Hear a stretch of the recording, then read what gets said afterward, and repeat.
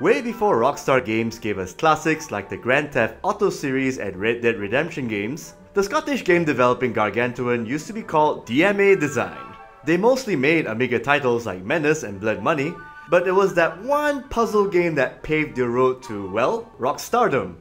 It was called Lemmings.